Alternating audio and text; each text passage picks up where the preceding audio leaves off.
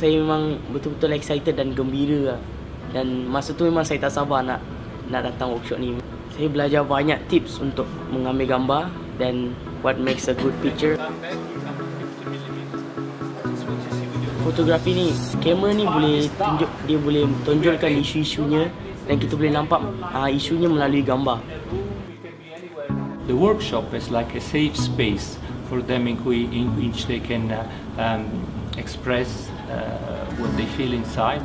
It's important because through photography, children are able to tell stories related to their lives. They take the cameras back to their communities, to their world, and talk about issues related to their childhood.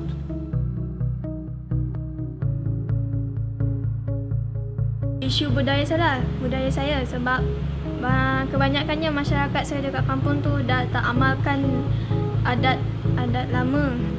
Saya nak tunjukkan sesuatu budaya tu amat penting lah bagi semua orang. Saya nak bawa mesej kepada orang, kesedaran, kesusahan orang macam di tepi jalan, kesusahan diorang semua. Mereka ni ada hak untuk tidak dipandang rendah. Saya ingin ketengahkan tu supaya orang sedar yang mereka perlu tolong orang ni. Pengalaman semalam best lah. Sebab dapat berkomunikasi, bertukar-tukar pendapat, bertukar-tukar gambar. Cita-cita saya nak menjadi seorang peguam. Dalam masa yang sama juga, saya boleh ambil gambar. Dan kalau ada isu-isu yang ingin orang-orang keluarkan dan bawa ke mahkamah, mungkin itu saya boleh tolong.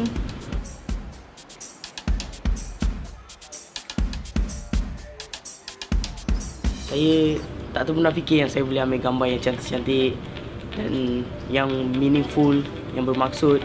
So saya rasa memang saya gembira, bangga terhadap diri saya.